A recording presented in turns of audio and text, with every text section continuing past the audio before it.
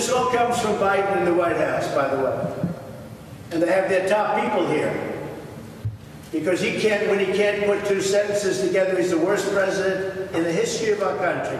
Can't speak, can't walk off a helicopter, can't walk off a plane, can't walk off a stage. And the only way they think they can win is if they can do something with Trump. Because we have an incompetent, the worst president in the history of the United States of America. The New York Times just came out with a poll that shows us leading everywhere by a lot. This is the cover story, and I think you'll find it very interesting, but I'm sure you've all read it. Leading in Wisconsin, Pennsylvania, Arizona, Michigan, Georgia, and Nevada.